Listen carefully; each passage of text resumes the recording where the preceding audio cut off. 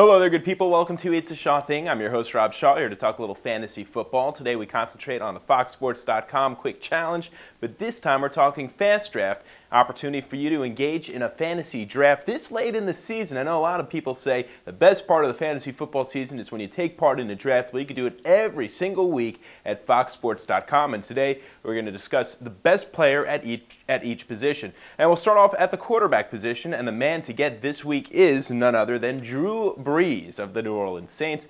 Well, they're going against their rival in Atlanta, which means dome weather won't be a factor. It's a good thing for a quarterback. And also, just look at this team right now. They are playing fantastically. All the guys are making the big plays. Jeremy Shockey's doing all right. Marcus Colson with a big 40-plus yard play last week. Robert Meacham is just from a different planet this year. He's been remarkable. Drew Brees putting up stellar numbers, particularly when you consider that the backfield has some question marks these days. As far as running backs, we're talking about the best running back in the NFL this season, Chris Johnson of the Tennessee Titans. Not only is he the best against no matter who, look what he did last week against the Indianapolis Colts, but this weekend he takes on the St. Louis Rams, one of the worst defenses in the NFL. This should be a blowout, and it's because of the running game. Not many teams could blow out opponents because of their rushing attack, but that's the case for the Titans these days. So you have to like Chris Johnson getting his 150-plus yards. Not only should he pass 2,000 rushing yards on the season this year, but he should even get over around 2,100, an unbelievable year to remember for the young Chris Johnson.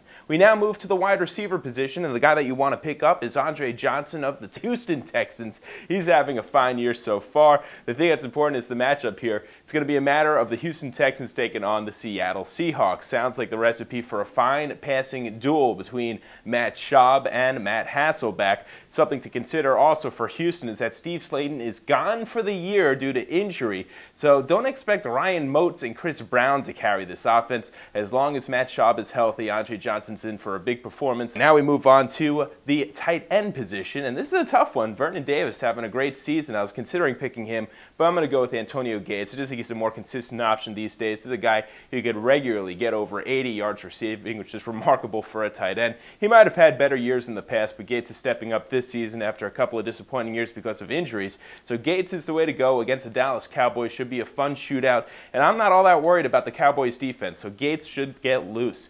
Expect big numbers from him. Well, my friends, that's all we have for you now. If you have any questions, email us fantasycontent@opensports.com.